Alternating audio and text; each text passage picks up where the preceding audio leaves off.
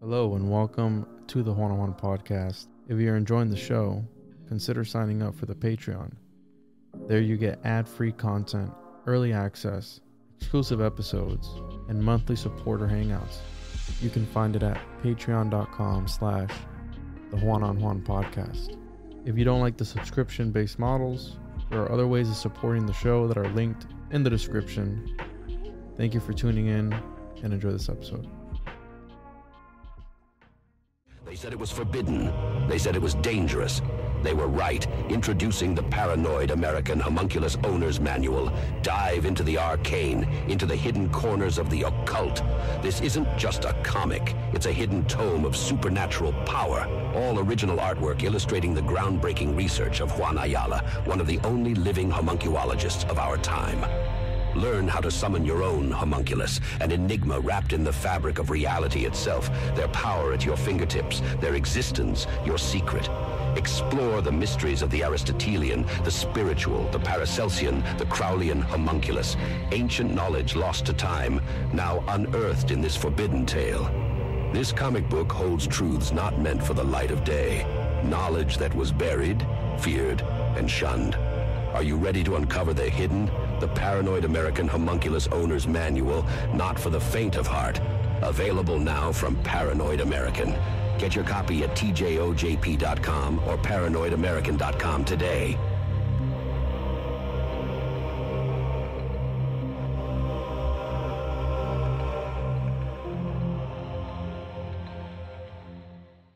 Welcome to the One-on-One Podcast with your host, Juan Ayala.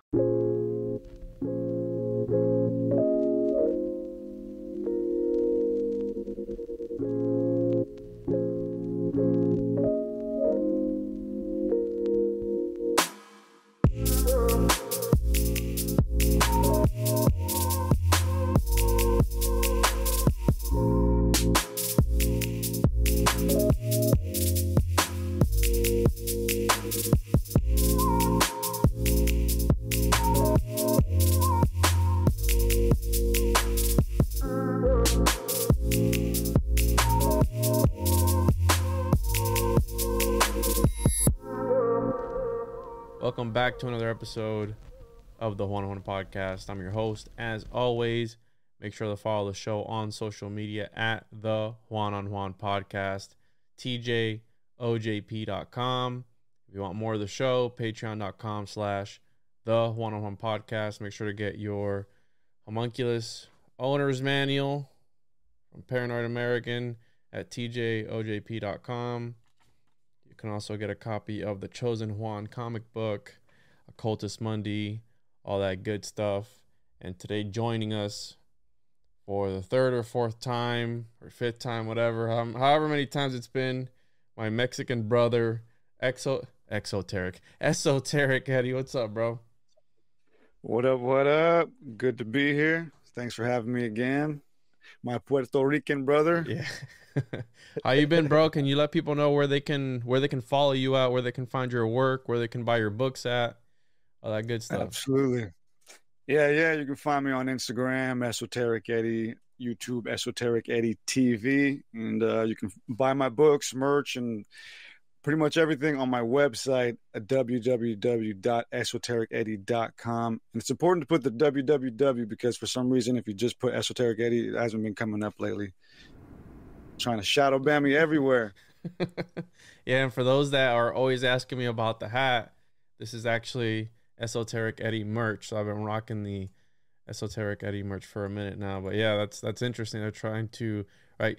You have to put 666 in front of the esotericeddie.com to make it work because www translates to 666, which kind of sort of relates to what we're going to be talking about today. A little bit of Moloch, a little bit of Yahweh.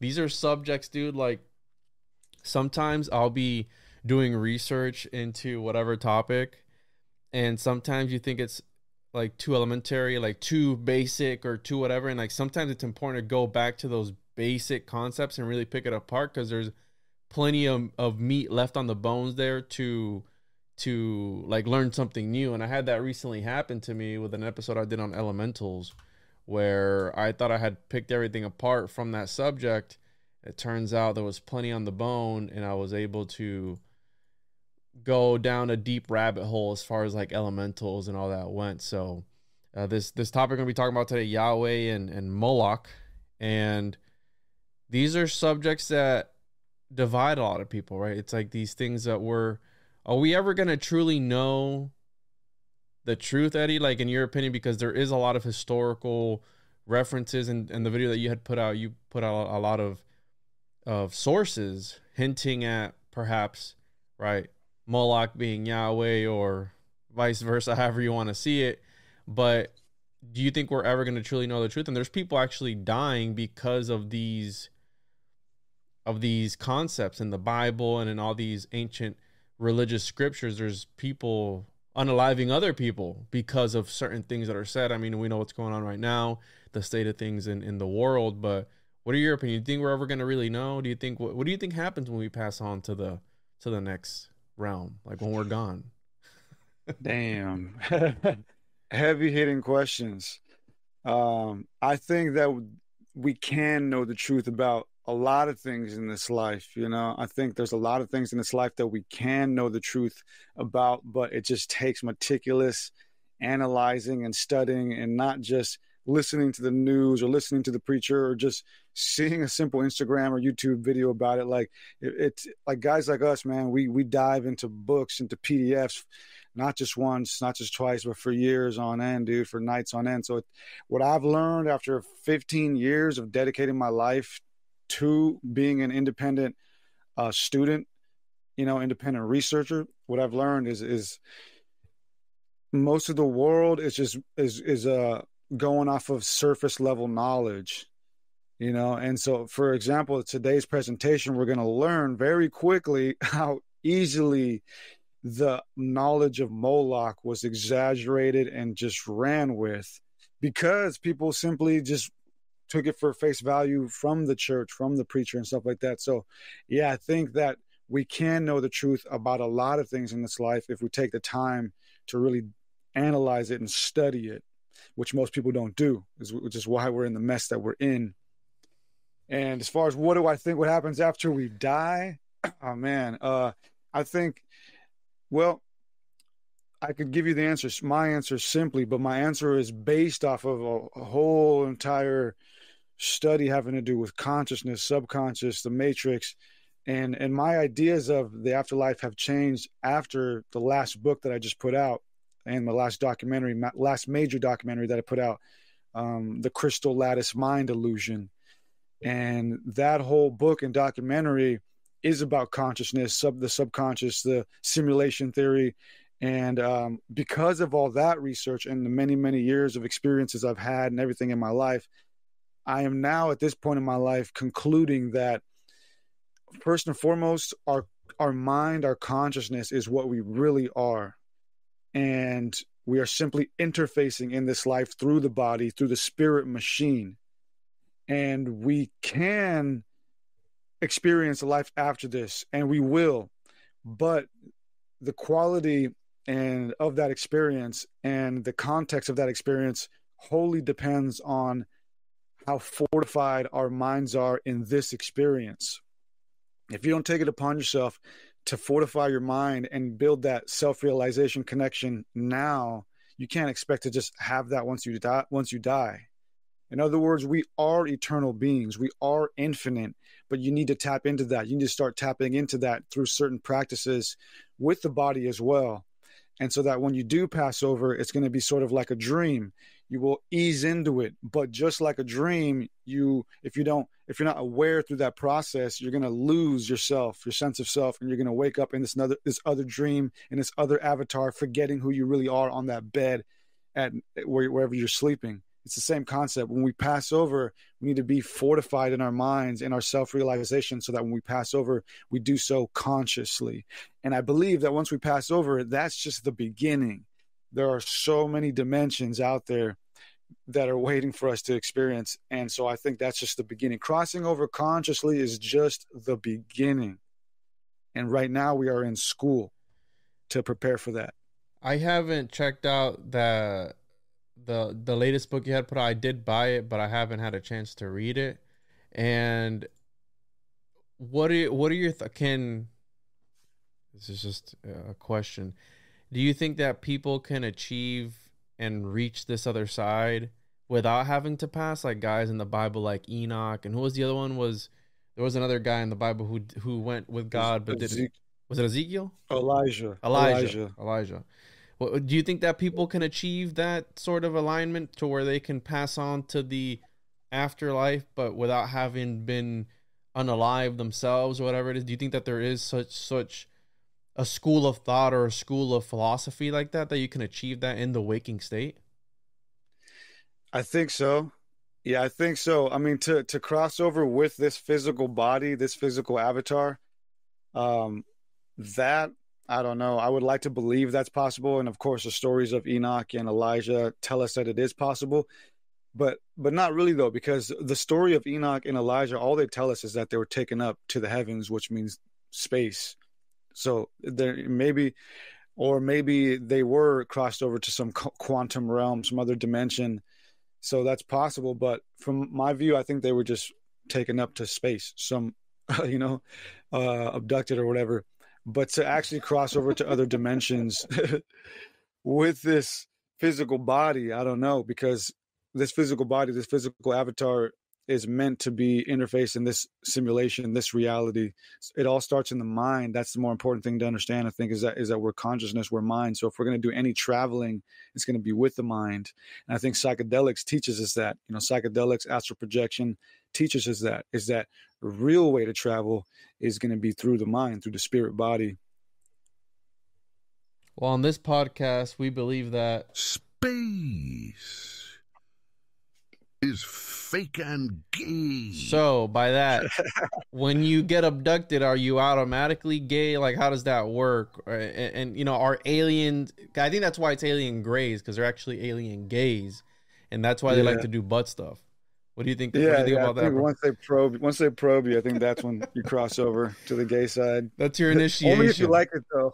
Only if you like it. Yeah, like some people are like, ooh, do that again, please. So, yeah, no, I think that it's interesting to think about all these things because they are such an integral part of reality. Literally, it's I call it interdimensional literature, where these stories have shaped cultures. They have shaped entire eras, thousands of years, entire peoples. Like, people will take this to the grave with them. And I feel like sometimes people focus so much on when I was really heavily into the church, I consider myself a Christian, but not a practicing one. But the idea of they focus so much on wanting to prepare for this afterlife, and they don't enjoy this life too much, right? It's like, you just be good now. And it's like, well, you also have to enjoy life. Obviously, don't do bad things, but I think people sometimes are very superstitious when it comes to that. I don't know about now. A lot of the Christians that I've seen now are very laxed.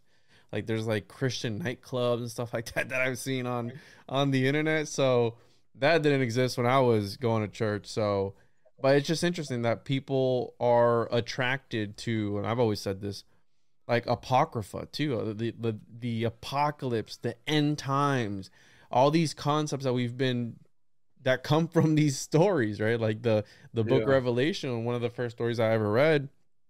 And how psychedelic and trippy that story is, bro. Like how bizarre, and the imagery that's used, it's very alchemical in nature, the whole book of Revelation. So you want to get started with the presentation today on the Moloch and Yahweh? So I can pull it up here. Yeah, man, absolutely. Just give me a sec. Yeah. So, yeah, we're going to be talking about the similarities of Moloch and Yahweh, and how potentially one could be the other, however you want to say it. And Eddie really does make a good case when it comes to this. And again, these are questions that obviously we weren't there for, but there is a lot of scripture revolving around these concepts and these ideas that go back thousands of years. If you want to believe the church fathers and all these people, right? Because it's essentially, you said abducted earlier, but almost like these are the way that they say it, the way I've seen it put, it's like, the angel took over the hand of such and such scribe and he wrote this down. It's like, well, that sounds like channeling to me, man. I'm saying? Like having, oh, he had a vision. Bro, it's the same thing. So what makes yours religious and then mine blasphemous? That yours is older than mine? And then you got a bigger fan base in your club than mine. You know what I'm saying? Like that's why religion sometimes really blows my mind. I'm not saying the Bible's fake and gay, but I'm just, man can be fake and gay, and he can put stuff in there that wouldn't otherwise be true. You know what I'm saying? Like he'll corrupt it, and he'll make it, towards the more about one time somebody told me, oh, once you start making it about money, you stop becoming a prophet, like a prophet, and it becomes about profits, like profit money. So I think that's what happened in this whole organized religion. It went from the prophets of foretelling these events to prophets about the greenbacks or the Benjamins, baby. I think that's what happened. I agree, man. That's actually quite literally what happened. Actually, in the Lucifer book that I dropped years ago, there's a part in there where I talk about how the church went from, how it transitioned from the people selecting the priest or whatever to the priest institution itself, then selecting its successors. And that's when shit got corrupt, because now people were bribing the priest, like, yo, let me be up next. Let me be up next. So that's literally what happened, is it all churned from the people choosing to the priest, the institution, then choosing who gets to succeed. But yeah, man, we can get into it, and we're gonna deconstruct and deprogram a whole nother thing today too. Awesome, bro. So Moloch and Yahweh, Esoteric Eddie, Ancient Sacrifice. Absolutely. For sure. Before we get started, I just want to say, because I know a lot of people are going to be asking in the comments later on, well, what about Alex Jones and Bohemian Grove? Because people were already asking me that on the documentary that I made. And first and foremost, I mean, Alex Jones, obviously OG pioneer, did a lot for the space and everything. But Bohemian Grove, as we'll see, is connected to Moloch, but the owl has nothing to do with Moloch. So the owl that they were worshiping at Bohemian Grove is not Moloch, because Moloch has always been represented as a bull, and so that owl is something wholly different. And if you actually watch the ritual video, which I have on my channel, they don't ever mention Moloch, nothing near or next to Moloch. So that's just a whole different thing. But it is similar, as we'll see. I'm going to be honest with you. I'm kind of retarded. Why is that, though? Has it been... Because, I mean, I know the Bohemian Grove owl, the logo has an owl. But that rock, it's been confirmed that it is an owl, right? That it is the silhouette of an owl? Yeah. I mean, you can see it in pictures. And maybe the connection there that it could be considered a horned owl. So if it's a horned owl, then maybe it's like a play on Moloch, the bull, and that kind of stuff. But in my opinion, it's not Moloch. It couldn't be Moloch because, as we'll see in this presentation, there actually never really was a Moloch. And so it's, again, just these different plays on archetypes, imagery, and stuff like that. But nonetheless, that doesn't make the fact that what they were doing isn't crazy and satanic, Yeah, 100%. An ancient sacrifice being one of these things I've referred to before as a sort of technology. I think that the idea, I mean, you can get into a whole bunch of philosophies to it, but the idea of snuffing out essentially a power source or a light, and then you can use that energy and transmute it to do other things with it. I mean, that's essentially it. And when you get into, I think it was Paranoid America one time. We did an episode on Fritz Springmeier book, and he was talking about how human sacrifice and blood sacrifice are two different things. Like blood, you're offering up the medium, the vital force, I guess, of you. You can think of it like cutting your palm and making a pact and throwing it over a fire or whatever. And then a human sacrifice, well, I mean, you just chuck the whole baby in there. You don't have to worry about bleeding it out before you put it in the fire, right? And again, these things are used in ceremonial settings to invoke a higher change. Essentially, that's the way I've come to understand it. Yeah, pretty much. And as we'll see, our ancient people were sacrificing for pretty much the same reason. The reason they were doing these sacrifices is in hopes of gaining something from the gods, some sort of luck, some sort of fortune. But this whole presentation is basically premised around the idea or the question, was Moloch real? Was Moloch real? That's the question I had. That's what I set out to achieve, to answer, and I found my answer. So, but it all starts with ancient sacrifice. Was there any ancient sacrifice really happening? And according to a lot of sources, there definitely was ancient human and child sacrifice happening. I got about 4 witnesses and sources on the screen right now.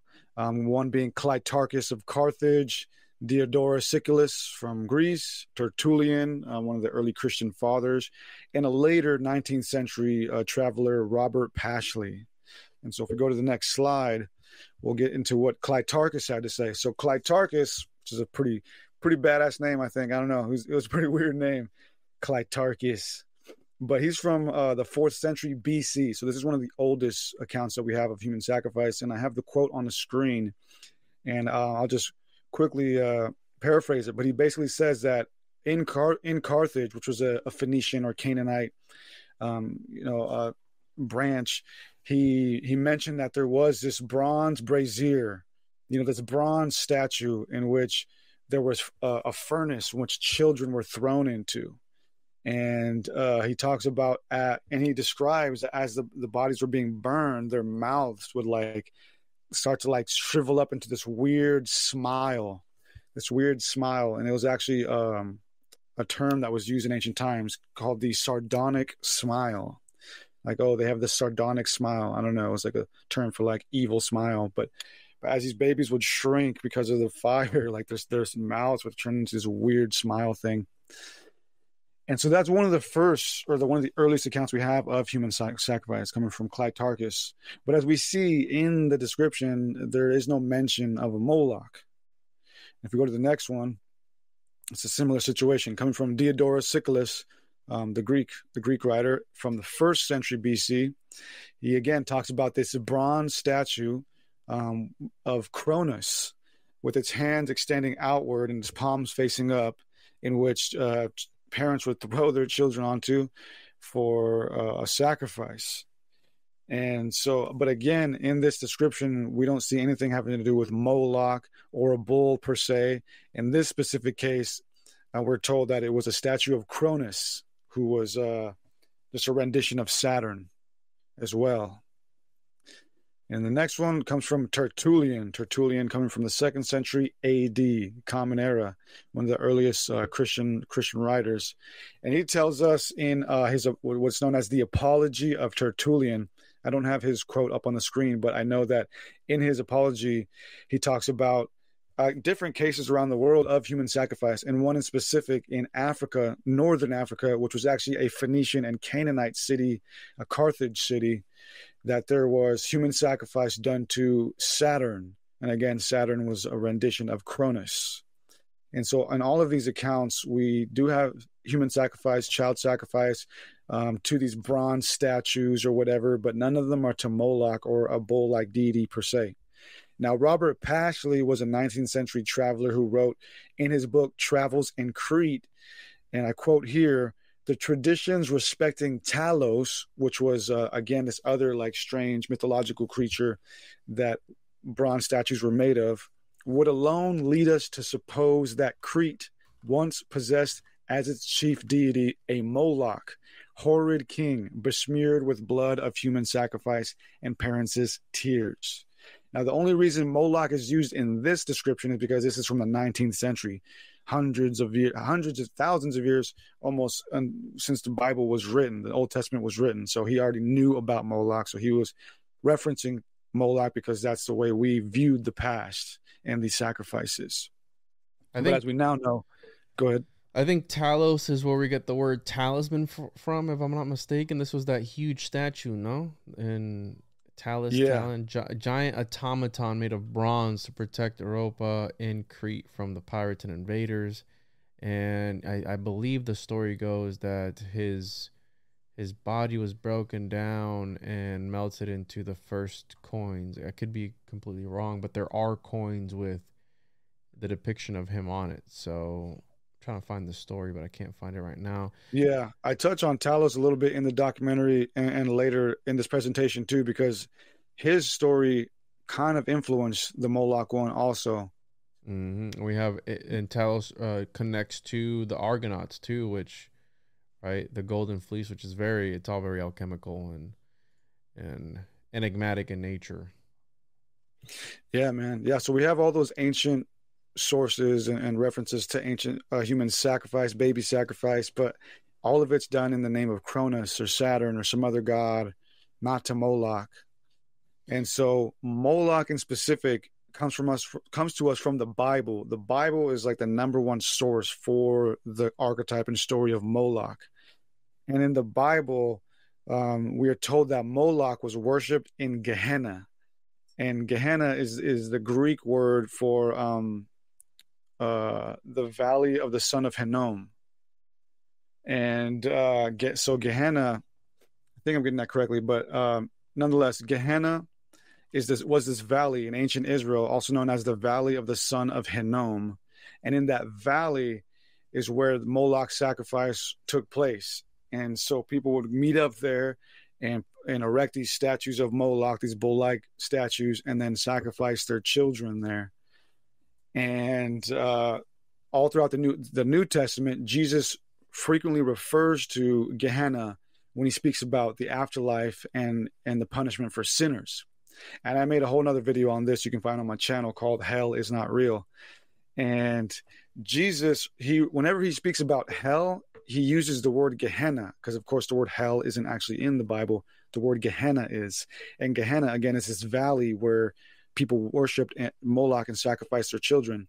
And so Jesus said that the afterlife for sinners will be like Gehenna, and that the soul of the sinners will be destroyed forever, not punished forever, but destroyed forever.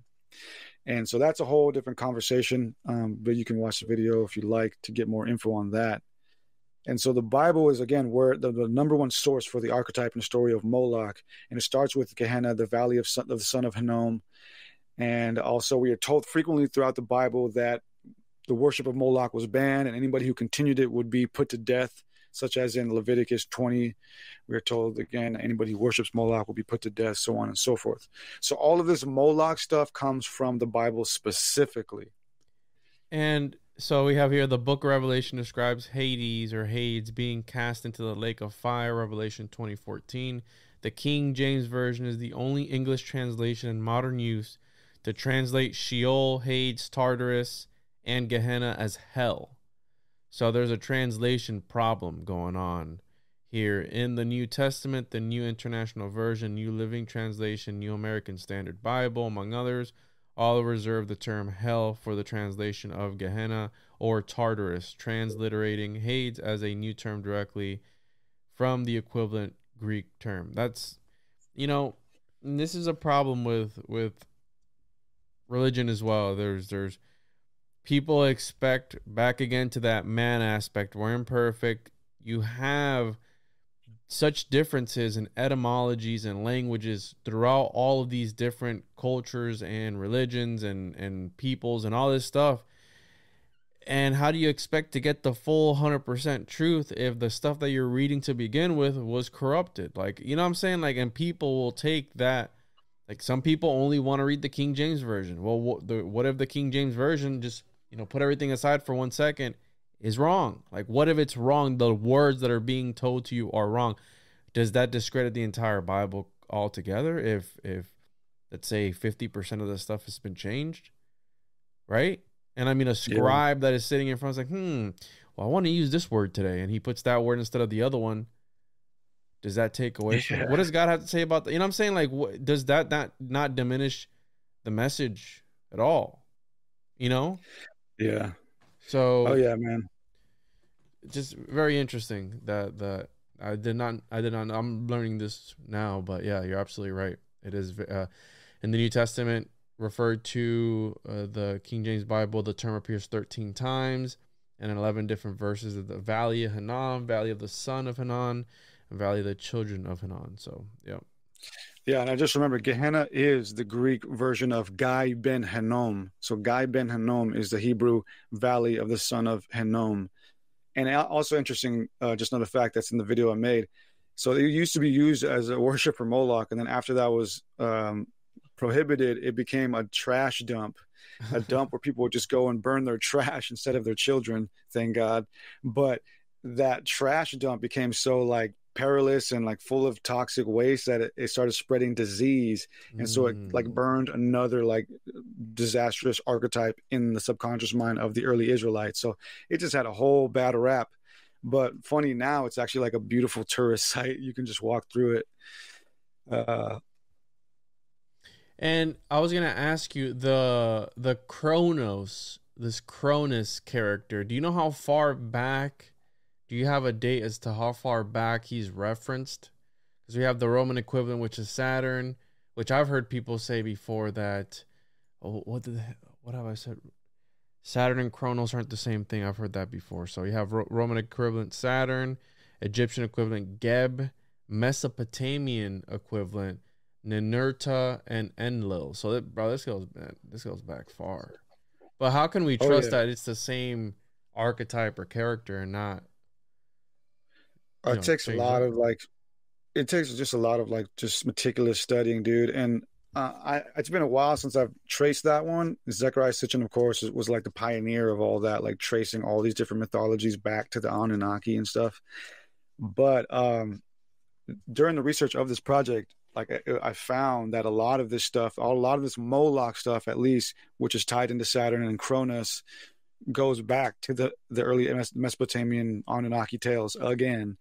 And it's because we got to understand that like it all starts there, right? It all started in Mesopotamia, a lot of this like mythology stuff at least, and then branched outward and then started to just change with the translations, with the cultural context and stuff like that. As we'll see, I'll get more into that towards the end of the video or the end of the presentation as to how this stuff ties into the Mesopotamian stuff. Yeah. And Mesopotamia, I mean, we can get into it towards the end, but that's the latest thing that we've found, or mainstream says is the oldest. Because, I mean, isn't Göbekli Tepe older than Mesopotamia? I could be wrong on that. Yeah. So I always like to say our modern timeline is 7,000 years, right? That's all the way back to the Sumerians is 7,000 years. But we know for a fact now that there are remnants, human remnants, civilization remnants going way further back than that. Like you said, Göbekli Tepe. So there are remnants, but there are no texts. We have yet to find any text. But Göbekli Tepe does have images, weird images of animals. One of them being what looks like to be a Stegosaurus. So this is Göbekli Tepe goes back to 11,523 years, founded 9,500 BCE. So yeah, that's a lot further back than mainstream history. Interesting. So this evidence we have here. So we have these different sources saying, yep, human sacrifice, baby sacrifice was happening, but none of it's mentioning Moloch. And then we have the Bible, though, it's over here saying that Moloch was real. So what's the evidence? So in 1920s, there was a French team who was analyzing some strange grave sites in Carthage. And so Carthage was a part of the Phoenician Empire, and more specifically, North Africa had a Carthage precinct there. And amongst Carthage, we found one of these sites. At one of these sites, we found 20,000 jars, about 20,000 jars, which were filled with bones belonging to babies and children. And these sites, these grave sites, these sacrificial grave sites, are what are now known as tophets. And these tophets are these sacrificial grave sites where, like, as you can see, thousands, tens of thousands of babies were born or sacrificed. And as of right now, we found 9 of these different tophets around the Middle East and Mediterranean areas. 3 in North Africa, which again was a Phoenician precinct, and 2 in Sicily, Italy, and 4 in Sardinia, Italy. So all in these like Mediterranean, Northern African sites, which were a Western precinct of the expanding Phoenician Empire back in the ancient times. And so among these tophets and among these jars, we found other interesting things that lead to these Moloch or supposed Moloch sacrifices. And in my documentary, I analyzed a pretty cool paper that was put together by Caitlin De Benedetto titled "Analyzing Tophets: Did the Phoenicians Practice Child Sacrifice?" And it's a high academic paper, and in this paper she talks about these different experiments, these different experiments on the evidence and what the conclusion was. And she realized that the bones and the teeth of these tophets were exposed to high heat, extreme heat.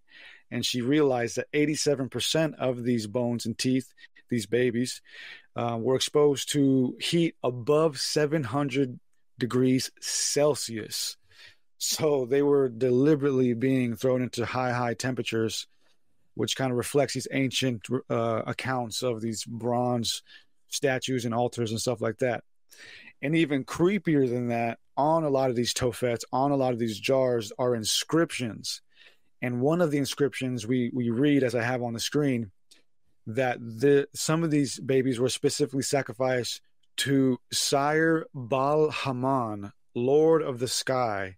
I have dedicated Eris, or Aris, son of Hannah, because you have heard my voice. So just classical ancient human craziness, just throwing our babies in the fire to, yet again, Babylonian gods. And for the American listener, that's 1,292 degrees Fahrenheit. So talk about Celsius. And I believe I saw a documentary a while back about this. And I think it might have been with the remains that they had found where they tested it, because they were trying to prove, again, this whole thing. Because sometimes a lot of the accounts too that we have, like when you're reading about indigenous groups, right, and they're being conquered by the conquistadors or whoever it was in history, right, they were taking over the other people, they would usually they were taking over from like this religious perspective, like, oh, God sent us here to, spread the gospel or whatever it was, Christianize these people, et cetera, et cetera. And a lot of things that they were writing would be over embellished, like, yo, they're doing this black magic, dark art, to have a shaman. But mind you, it's indigenous people that they were pagans. They would, they had their nature god and their nature spirits, and they had the shaman class that was, they were the ones that would interact with the other side, right, the spirit realm, which is kind of sort of the same thing nowadays if you really look at it, where the preacher or the pastor or the Pope, if you want to go that whole route, these people, they're the ones that interact with deity or source or the other side. Meanwhile, you're just this regular lay person, you're in society, you're a civilian, whatever it is. So it's not that different. The only thing that really changes is, in God we trust, to them means something else. And maybe they're polytheistic or whatever. But a lot of these stories were also over embellished. What are your thoughts on that? Of like, maybe a lot of the stuff that we hear about could have been these people exaggerating to make their people look better, almost like a nationalistic type of view. You know what I'm saying? Yeah, actually, that's pretty spot on. And that's actually a part of this presentation, as we'll see. But I want to go back to what you said. Yeah, the whole thing about we'll actually go back to the other slide. I think I still had a couple other things on there. One other thing. But before I finish this slide, I want to get back to what you just said. In God we trust. I just made a reel about this on my Instagram. It's funny because we have that on our dollar bill, right? In God we trust. But they're not talking about the Christian God. I mean, everyone assumes. Everybody assumes. And the reason I think that is because on the obverse of the Great Seal, which is the pyramid in the eye, we have Annuit Coeptis Novus Ordo Seclorum. And of course, we know that means may he favor our undertaking through this new order of the ages.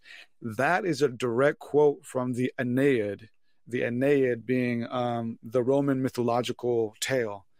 Wow. And those words were spoken by the son of Aeneas, and Aeneas was the father of Rome. And so those words were spoken by the son of Aeneas before he slew his enemy, and he said those words to his god Jupiter. Ooh. So he was saying, Jupiter, may you favor our undertaking in this new order of the ages, right before he slew his enemy. And so the God they're trusting in isn't the Christian God. If we take that for face value, the God that they're trusting in is Jupiter, which is the Roman God. And I've always said that the people worship miscellaneous gods. Not that there's anything wrong with that, but people automatically assume in God we trust. It is talking about, right, the Abrahamic, right, Jesus Christ or God, whoever, whatever, right? And that's the thing. That's the thing about chaos magic, which it could be whatever you want and some too, right? So that we're dealing with magicians that are very skilled in mimetic magic, if you will, where they take concepts that make you believe it's one thing, meanwhile they're substituting it for something completely different behind the scenes, and that was the original intention of it, right? So people have to understand that some of the things that you use are occultic in nature, have occultic origins, and maybe you are passing on unknowingly the original intention of these magicians, or whatever you want to call it, right? Like the idea of money. And if you've ever read Twyman's research on that and the origins of the monetary system, and how maybe perhaps child sacrifice is the sacrifice of the next generation, right? With debt, with whatever else. And I mean, it's very alchemical in nature, but absolutely. Yeah, man. And last thing on this slide too, another piece of evidence that points to these tophets found around the world being specifically for child sacrifice was the fact that we found a lot of jewelry, a lot of like amulets and jewelry and stuff like that along with these jars, which basically says that these babies were given up as offerings along with the jewelry to these Babylonian gods, Baal Haman, and so on and so forth. But yeah, so the Moloch, this conundrum with Moloch, was he real, was he not? It all starts with the root word for the word Moloch itself. Now, the root word for Moloch is MLK. And every word in Hebrew, as many of us know, does not have vowels. Every Hebrew word only has consonants. And because of that, these root words can be translated into various words depending on the context. So MLK, Mulk, can be translated into Melech, Malik, and Milcom.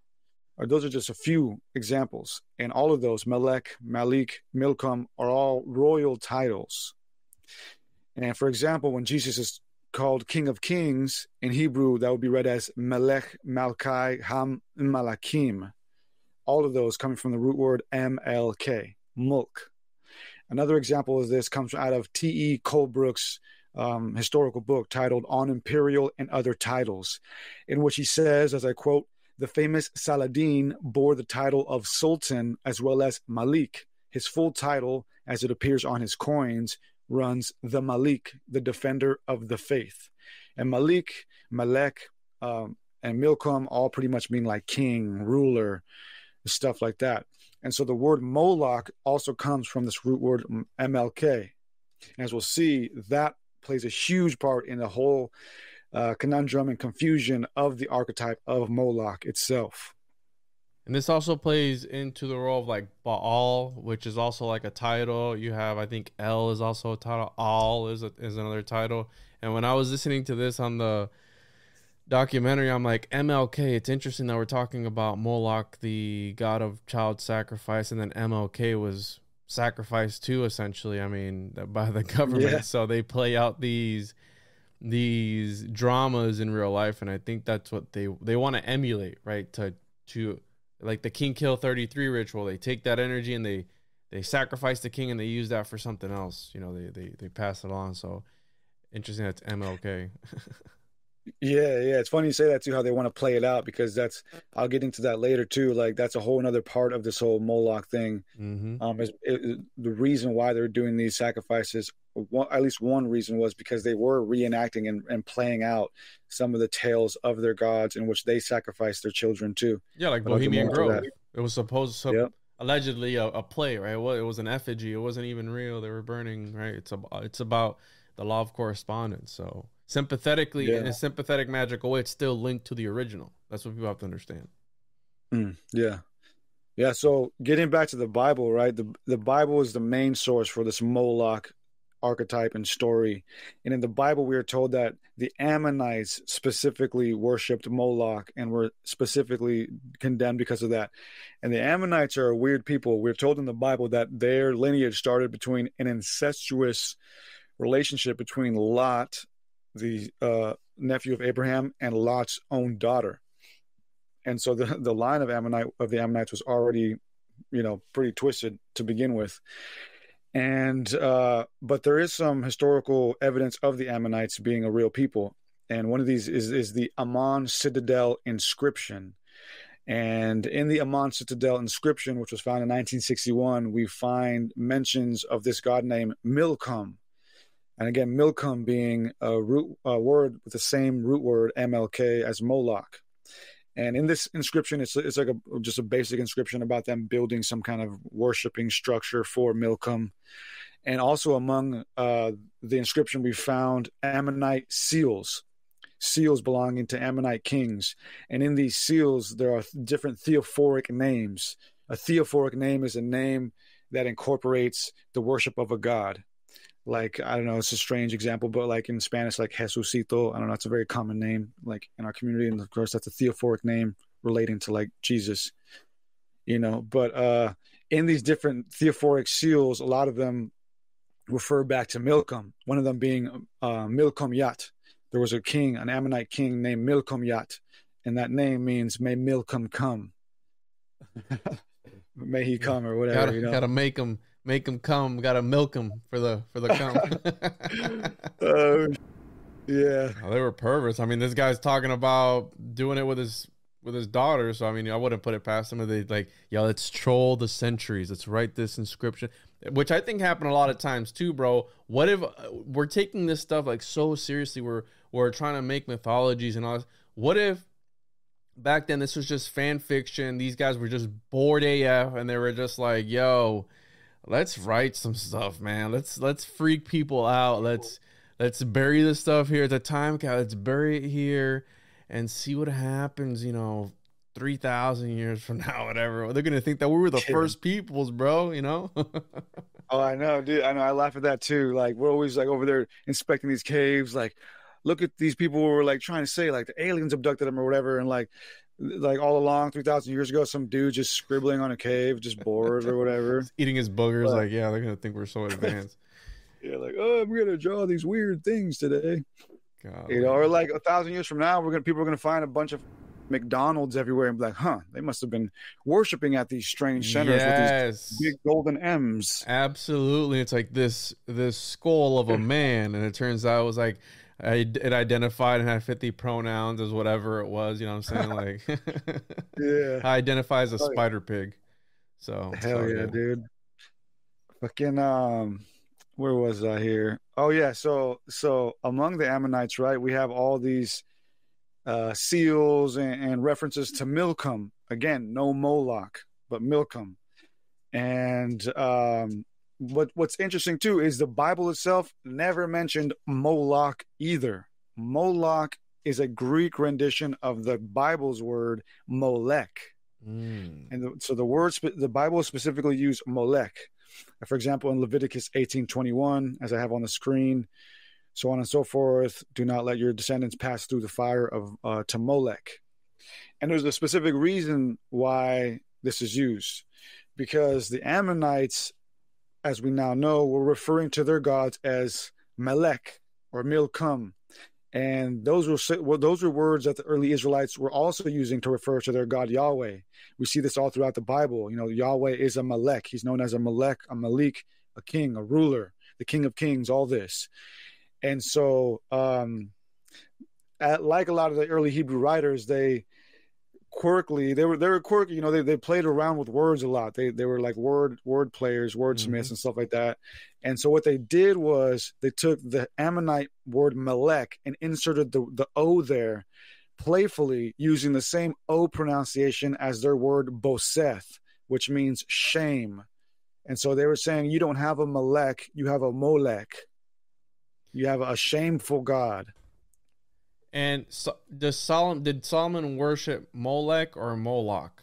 Because I know at one point he left an offering on the altar of one of his concubines. They were pagans, right? And yeah. Did he worship Molech or Moloch? Technically, Molech. The Bible in the Hebrew text in the Old Testament, it's all Molech. There's no Moloch in the Hebrew. Moloch is the Greek version of Molech.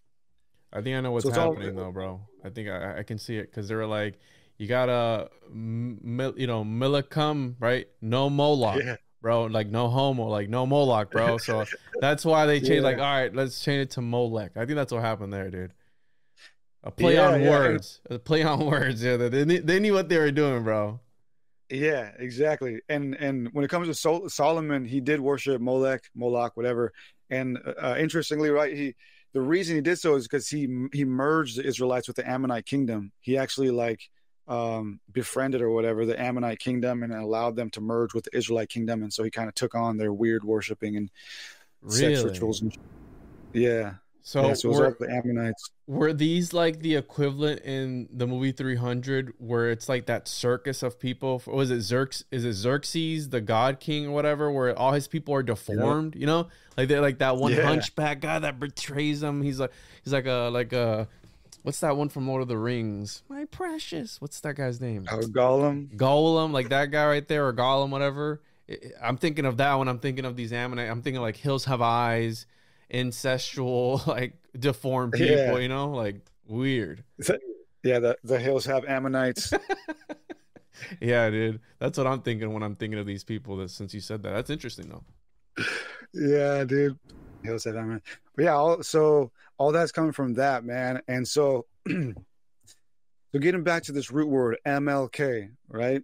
So MLK and the Tophets. So these Tophets that we found that Caitlin Benedetto wrote about and all that stuff, all these different Tophets, we find the root word MLK, but in different variations. And I'm going to just read verbatim here what she had to say about that. She said there's 3 variations of the root word MLK throughout these different Tophets, and these 3 different categories determine what that specific sacrifice was used for. So she says the first type is Molk Mur or Molk Imor, which refers to the sacrifice of a lamb or a kid as a substitute offering for a child. A kid meaning anywhere from 1 to like 6 years old, as opposed to an infant. The second is Molk Baal or Molk Baal, which refers to the sacrifice of a Baal, which was the child of an estate-owning or wealthy mercantile family. The final type, not found at Carthage, is Molk Deum or Molk Adam, which refers to the sacrifice of a commoner. So among these Tophets, these ritual sacrifice grave sites were categories of MLKs, of sacrifices, and they had to be determined or set apart. Like, this one's a commoner, just a regular kid, throw him in that one, and this one's for a rich person, throw him in that one, or whatever, because they were just crazy like that. I'm making a meme right now, bro. It's gonna be the car salesman slapping the top of the cars. You can fit so many babies in this Moloch than you can. Do you want the base model or do you want the platinum model? Because it's gonna cost you if you want the platinum model. If you want the higher sacrifice, you're gonna have to pay some more gold coins, bro. Okay, so that's interesting that they would grade their sacrifices and put the right. So this is the super sport. You can have the super sport for this much for 33 gold coins. And have we ever found any of these furnaces or statues depicting this bull-headed god at all? Do you know if we've ever found like legitimately like these depictions that we see of Moloch? I know there's the one over at the Vatican that looks really bizarre, but have we ever even really found any to begin with? So I'm glad you asked. No, dude, we have not found any of these altars. And again, we haven't found none of these sacrifices in ancient times refer to a Moloch. That's all coming from the Bible. And as I go through this presentation, it's going to become more clear as to what was going on. So again, just to recap, what we know for sure, again, ancient sacrifice was happening, right? And that the root word for Moloch was found among these sacrifices, right? MLK, Mulk. And as we see, it was used to categorize the different types of sacrifices. But we haven't found any of these bronze statues or anything like that. And so if we get to the next slide. So source, trust me, bro, pretty much is what you're telling me, bro? Yeah. I mean, the Bible, that's what the Bible's saying. It's like, yo, trust me, man, these people were worshiping Moloch and stuff like that. But again, the Bible never said Moloch, it said Molech. Mm-hmm. And it was a play on the word Melech. It was saying, you guys don't have a king. You have a Molech, a shameful king. And so this guy here on the screen, though, So Otto Eisfeld was a German writer, a German author, German researcher in the early 20th century, who's one of the first people to realize that maybe there never was a Moloch, but maybe the root word MLK, Moloch, was actually referring to a type of sacrifice rather than a deity altogether. And when we plug that in, it starts to make sense. And that's why we don't find any references to Moloch in ancient times, but we do find the root word Molch. And so what he postulated was that there never was a Moloch. There was just simply a Molch, a type of sacrifice that these people were making to their gods, whether it was Saturn, Kronos, Milcom, so whatever. They were performing a Molch. They were performing a Moloch rather than performing a sacrifice to Moloch. And he wrote about this extensively, and a lot of scholars in his time, or at least some of them were siding with him. Okay, yeah, they saw it, and a lot of other people were like, "No, you're crazy," because it starts to open up a whole nother debate as to, okay, there never was a Moloch, and they were just simply making a Molch sacrifice to their gods. Did the early Israelites also do Molch sacrifices to their god? And that's what Otto Eisfeld started to question. He said, well, there's a lot of weird stuff in the early Bible and a lot of stuff in early Israelite history that points to the fact that they were also partaking in these ritual sacrifices. And by definition, as we'll see, they were specifically, the early Israelites, practicing Molch sacrifices as well, meaning that they were also performing Moloch sacrifices. Boom. Slaps the top of the car. You can fit so many sacrifices in this bad boy. How many you want? So this is a depiction Hell of yeah, back dude. then. So, and that's interesting, right? It's like, it doesn't change the fact that they were still doing what was said was being done. It doesn't change it from the perspective, oh, well, they didn't use a bowl, right? They didn't use a golden bowl, whatever it was. They didn't use a whatever it was that they were. And there's no more slides after this one, bro. I don't know if you know that. There's only... Yeah, actually, that's my fault. But I got my notes up here. All right, cool. So I'll just wing it after that. Actually, I ran out of time. I was like, fuck, so I couldn't do the rest of the slides. But we're about more than halfway done through the presentation. So, but yeah, dude. So that's where things kind of get even more interesting and start to make more sense. So we start to realize, okay, there never really was a Moloch, but it all centers around that root word, Molch, MLK. And Otto Eisfeld wrote about that, and other people have followed since then, who have also wrote about it. Did he write a book about it? Do you have the name of that book? The book that he wrote, it's in German, dude. Yeah, I got the tech, bro. I can translate. Get it. Yeah. It's in German. Otto Eisfeld, something to do with Moloch. If you type in his name in Moloch, it might show up. How do you spell his last name? Otto Eisfeld. We'll translate it for the people so they can read it. Right? We got the tech, bro. We got the tech. There we go. The book has 4 sacrifices. Yeah, so that does change it a lot, and it's interesting how you're saying a lot of the things that you wouldn't otherwise know by actually digging at these basic. This is like one of the first things I got into when getting into the whole conspiracy realm or alternative esoteric occult thought, because this is the occult essentially. These things aren't made clear enough within what we're being taught.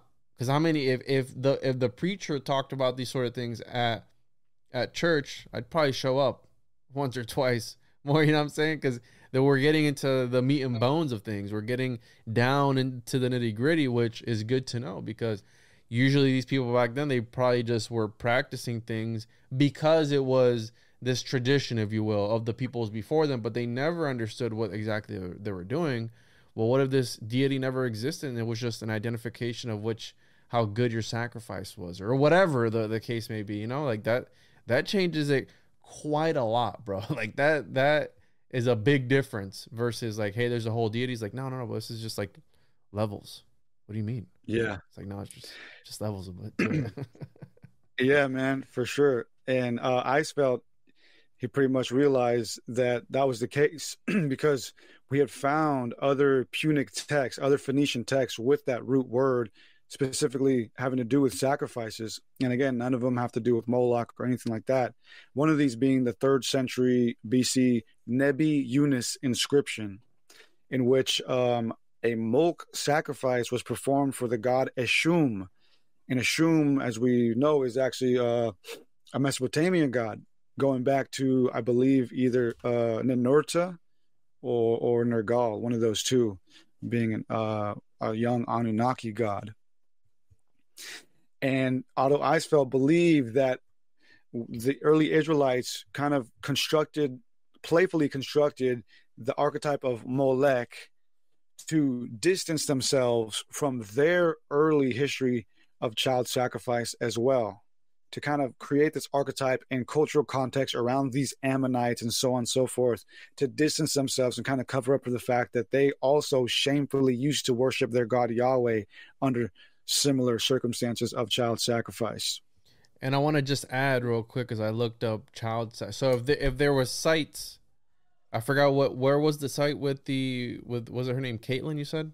What was her name? Yeah, Carthage. Was Carthage. And I looked up here child sacrifice sites in Mesopotamia, and apparently this is 2018. The 8 human sacrifices were positioned just outside the tomb, located at the site of Basir Hoyuk in southeastern Turkey. The researchers said the team determined that the age of 6 of the human sacrifices found victims. So they found human sacrifices surrounding ancient Mesopotamian tombs. So this could potentially, how you're saying, go back to even like the Anunnaki, and maybe they were appeased with sacrifices as well. Which is the god that liked the smell of burning fat? Was that Yahweh?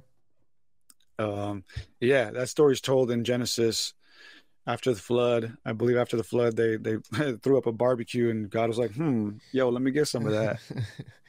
You guys ain't bad after all, man. Yeah, interesting. But yeah, it goes back quite some ways. Yeah, dude. So Otto realized that there was this weird like cover up happening, and there are reflections in the Bible of early Israelite Molech sacrifices. One of them being Zephaniah 1b. There's a strange sentence in Zephaniah 1b that a lot of theologians have wrestled with, and in that verse, we are told that God declared punishment of a particular set of people who, and I quote, swear by the Lord, and that swear by Malcolm. And so people have read that as like he's condemning people who swear by the Lord, I guess, like use the Lord's name in vain, and that also swear by the Lord and that swear by Malcolm. So the way that's been read is that God is condemning people who worship 2 gods, that worship Yahweh and worship Malcolm, and Malcolm being kind of a rendition of Moloch or Molech.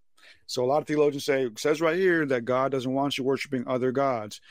But if we read it in the Hebrew, it would say swear by the Lord and that swear by Molech. And it's that swear by Molech that Otto Eisfeld started to break down and analyze further. And him and many other scholars have now read that as God condemning people who worship God and worship him through Molechs, who worship him through ritual child sacrifice. Would that and be... so I'm sorry, go ahead. No, go ahead. Would that be indicative that that's like a Satan archetype? Would that be like the evil, right?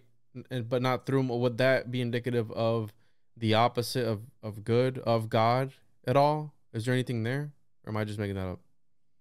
I mean, there could be, but then we're kind of getting into the whole... We'll get into the whole issue that we're at now, kind of like adding on to the archetype and the exaggeration, Mm-hmm. It could be there, if we picked it apart. But what Otto Eisfeld was saying is that in that verse, Zephaniah 1b, what's being said is that the early Israelites used to worship Yahweh through child sacrifice, because again, to him, Molech didn't mean a deity; it meant a type of offering, type of sacrifice. Yeah. Yep. I got you. All right. Yeah, because I'm still looking at it from like, oh, this is an entity, right? So it's like you got God, but hey, don't talk about the other guy, right? Like the whole Satan thing in your first book and Lucifer in your second book, I think it was, where you were like, hey, this is like made up.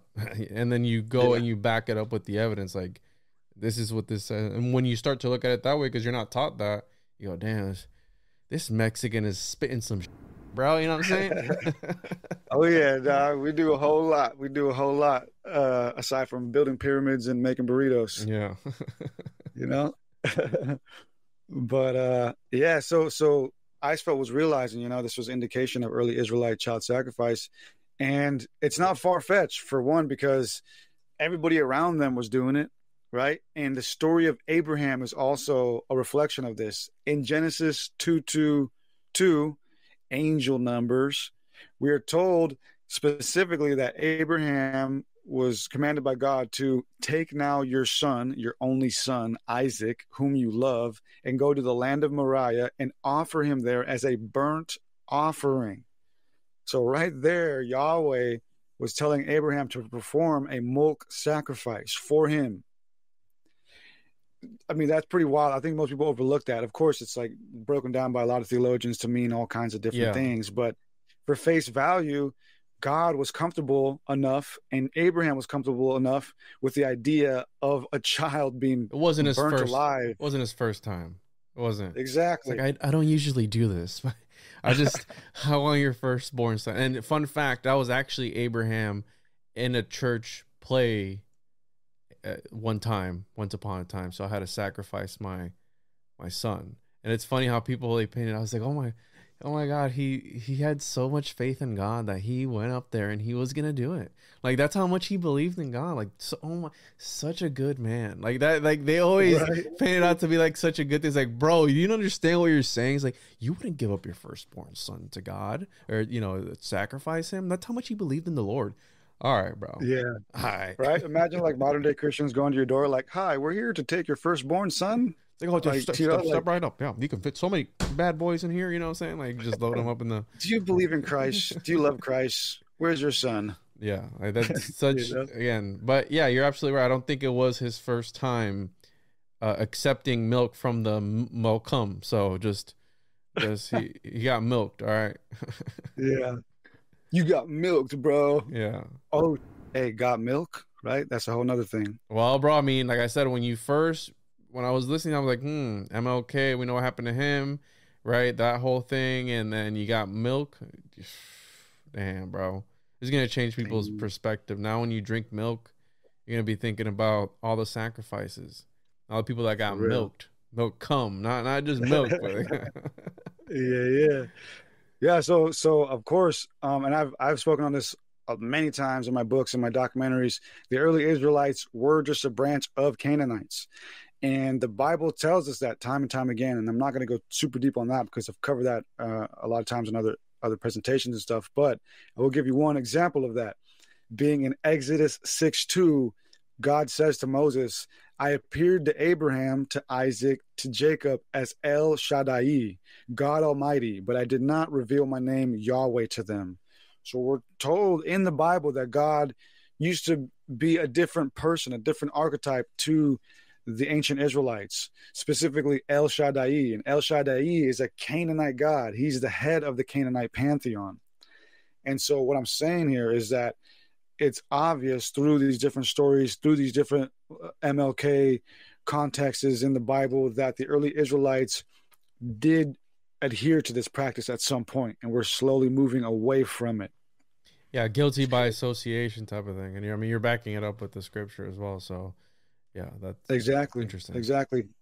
And so getting back to the Ammonites, right? We're told that the Ammonites worship Moloch in the Bible, but in real history, right? Real excavations or whatever, we haven't pulled up anything referring to Moloch, only things referring to Milcom, which technically is the same thing as Moloch because they go back to the same root word, MLK.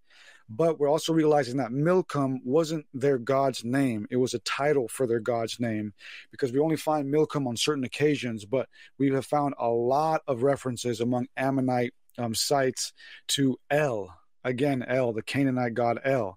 So we now believe that Milcom, the Ammonite word Milcom, was just a reference to their god El, which makes sense because El was the head of the Canaanite pantheon, which ruled that entire kingdom for many, many centuries. Which, and and I've talked about this in my books. A lot of scholars have talked about this as well. Yahweh was just a rendition for El also. So it was just a smooth transition from the old polytheistic Canaanite world into the new Judaic world of Yahweh. And so that's one aspect of this whole Moloch thing, right? This child sacrifice, the MLK, it all referring to basically the Canaanite god El. It all kind of goes back to him, right? And the bull imagery too, that's a huge aspect of this. We're always told that Moloch was this bull figure. He had horns or whatever. That also might have been influenced by El, because El is always referred to as the bull of heaven, frequently referred to as the bull of heaven. For example, in an Ugaritic text, Ugarit being a part of the ancient Canaanite empire, in this text known as KTU 1.2, we are told, and I read, "Straight away turn ye your faces towards the assembly of the convocation at the feet of El, and make obeisance unto the bull, my father El." So it's obvious through a lot of text and images that we found that El was referred to as the bull of heaven, and even depicted as so throughout different cultures and stuff like that. And interestingly, go ahead. The picture that I pulled up, the typical, if you look up Moloch, it comes up with like this. Do you know where that is from? Because like I say, if we haven't found Moloch, Molech, or Molech is the name or term which appears in the Hebrew Bible several times, primarily in the book of Leviticus. The Bible strongly condemns practices which are associated with Moloch, practices which appear to have included.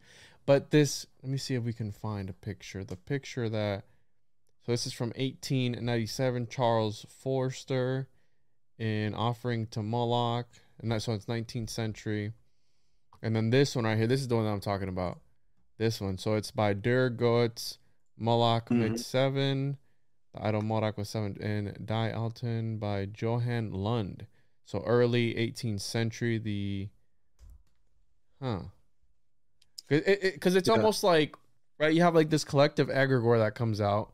And then it's like the whole Baphomet thing where you have Levi. He's the one that everyone knows what Baphomet looks like, but he's just some dude. You know what I'm saying? Like he was just some guy that drew it to give it, like this a face to it, I guess. And then everyone takes that and they just run with it. And that's what Baphomet is. And it's like, well, Baphomet essentially at first was an entity. Like Moloch it didn't have a face. It was just an entity. And then you have people putting, even John Milton also put William Blake, 1809, from John Milton's On the Morning of Christ's Nativity. He even has a Moloch here. Got the little babies being offered up to the. Interesting. Yeah, man. And these guys are all pulling inspiration from the Bible, because again, the Bible is the primary source for Moloch and the bull imagery of Moloch. That there is no mentions of Moloch and like a bull outside of the Bible. All of that comes from the Bible. But as I've demonstrated, outside of the Bible, there is ancient ritual child sacrifice, and it has been done at these bronze statues, as we've been told. But a lot of these ritual sacrifices have to do with the root word mulk, as we found among them, MLK. And as Otto Eisfeld realized, mulk, which can be translated into Moloch, into Malik, into Melech, was actually referencing a type of sacrifice. And so this is what the early Christian writers and artists, such as William Blake, didn't understand and didn't realize, because they were just going based off of the Bible story of the Ammonites and Solomon and this and that. Again, I'm trying to break down the bias that I've had, the programming that I've been subjected to right now in this hour that we've been on.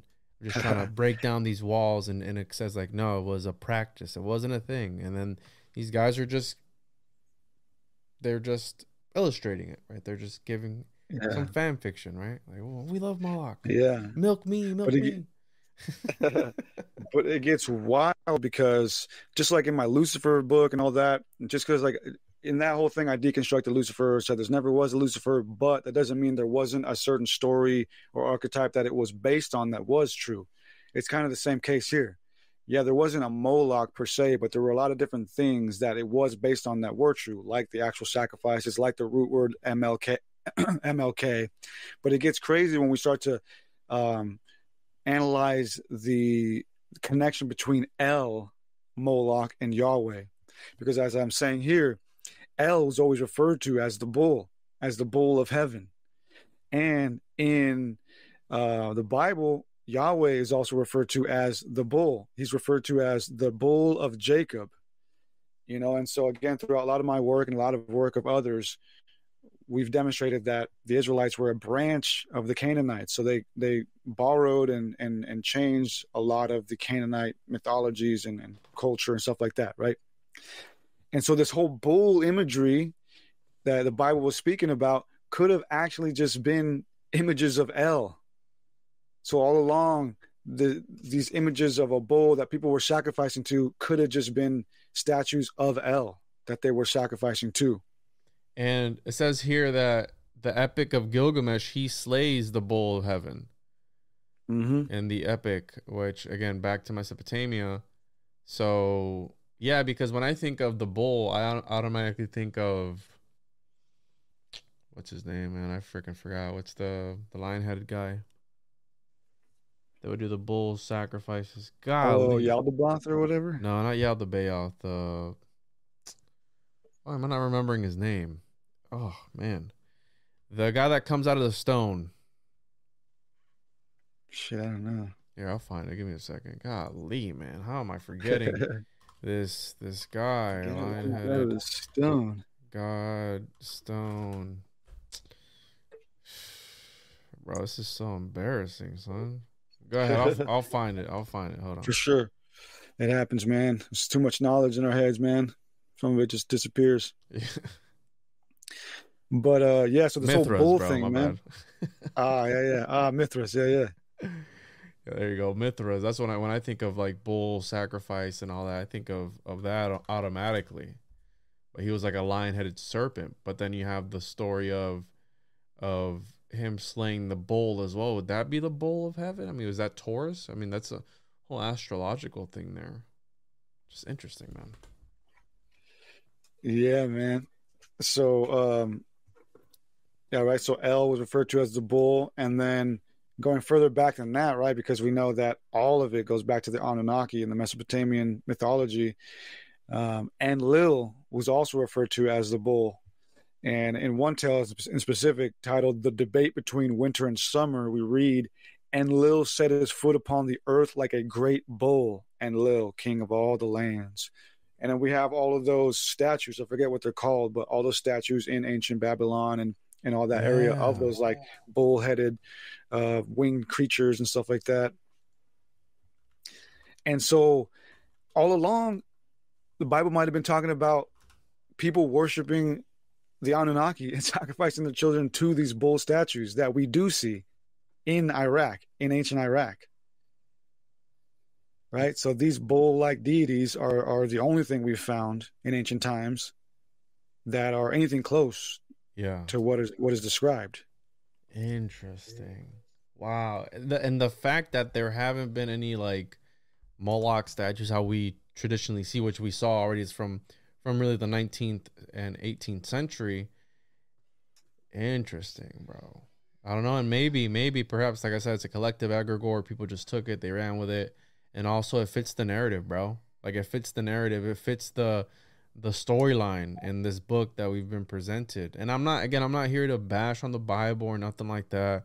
I'm not here to say it's fake and gay, but there's always the possibility, at least we know that Moloch might have been fake and gay, right? Like there's substantial evidence that he could have been made up and it was just a practice. Yeah. But then that's messed up because, again, you can get into it, but at the end of it all, I mean, they were essentially worshiping Yahweh or El or what'd you say? Who was Enki? Or I always get Enki and Enlil mixed up. Enlil, yeah. Wow. Damn, bro. Yeah, man. Circle. And in closing, there's a scholar that I quote in the documentary called John D. Levinson. He's like a high biblical academician, and he analyzes this whole conundrum between Moloch and ritual sacrifice and realized that a lot of the early mythologies involving El and his son Baal had to do with El sacrificing his son Baal, and then like regretting it afterwards and like hoping for him to resurrect, and then Baal would resurrect. And that's a whole weird thing connected to like Jesus and stuff too, which I don't get into, but there's something weird there too, having to do with El and his son being sacrificed and rising back up like 3 days later. But John D. Levinson realized that these ancient people who were sacrificing the Kronos to Saturn, which are also renditions of El as well, were doing so in reenactment of El sacrificing his son. So it was a weird play. And they did this hoping to get some kind of value, some kind of some luck or fortune or whatever in this life or the next from El. And it's interesting because eventually this entire archetype took hold and created and helped create and fuel the archetype of hell.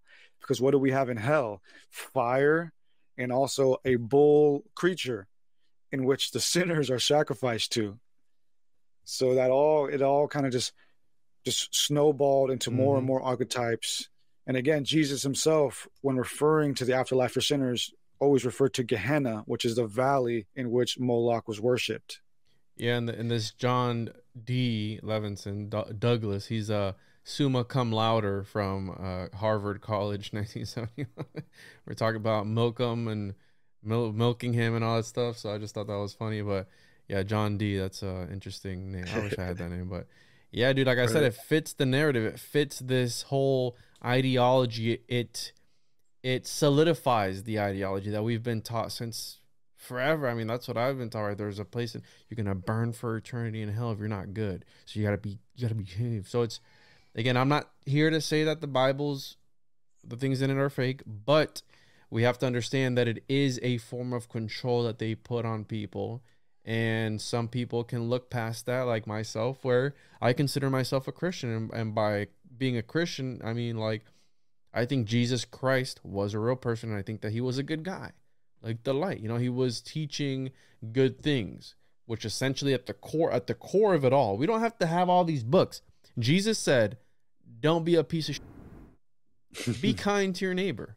Love your mother and your father. Don't murder people. You know what I'm saying? Like, do good things and be a good person. And then, yeah, you know, and all these extracurricular things that they put on, it's like at the core of it all, just be good. You know what I'm saying? Like, that's that simple. Be good. Be a good citizen, and that's it. And not in a way of like follow orders from authoritarian governments and all this. Like, no, like just be a good person. Like, do good. And yeah, that's the way I see it, bro. Yeah, and I'm glad you brought up Jesus, because in closing of this presentation, that whole story of Jesus sacrificing himself on the cross as the one and only begotten son of Yahweh, of essentially El, was just another story of Yahweh performing a Molech sacrifice. Yahweh performed a Molech sacrifice in front of the entire world. He gave his one and only begotten son in sacrifice. Damn, bro. So yeah, man. And you just dropped the hammer on us right there, bro. That was the LARP. That was the role play. That was the solidification of this whole cosmic story that we've been hearing about. You know, when you at the beginning of this whole thing, I wasn't expecting that part at the end. So that's a good like, you know, punchline. But, you know, for those that hadn't checked out your documentary, I mean, they're gonna be in for a treat, because you start to see things from a different perspective, right? You start to see things from a different lens when it comes to all these things. And I do think it goes back to that aspect of being able to play things out in real life. There's something about that correspondence, that energy. And it's like ceremonial magic. You do the ceremony, you send out that energy, you come back next Sunday, You take that energy again, you send it back out until next Sunday or next year or whatever it is, and you just keep doing it over and over again. So damn, bro. That's wild. To think about it like that.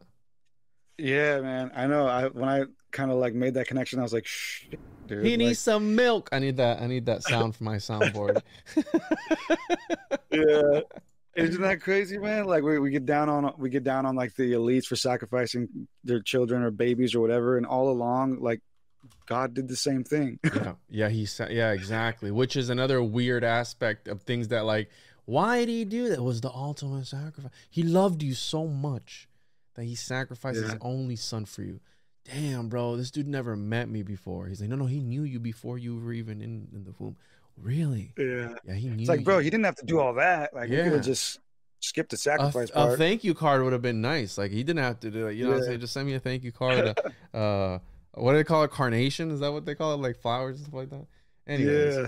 Wow, bro. That's heavy. Is there anything else you wanted to add there at the end? It's pretty much it, man. So, you know, Moloch basically breaking up, Eddie. But you broke up there, Eddie. You said Moloch something something. Oh, can you hear me? Yeah, you're lagging a little bit, but I can hear you now. Oh yeah, no, I just want to say that's pretty much it, man. You know, check out the video if you want to learn a little bit more detail. But yeah, that's it, man. I had fun, you know. I had fun. This was great.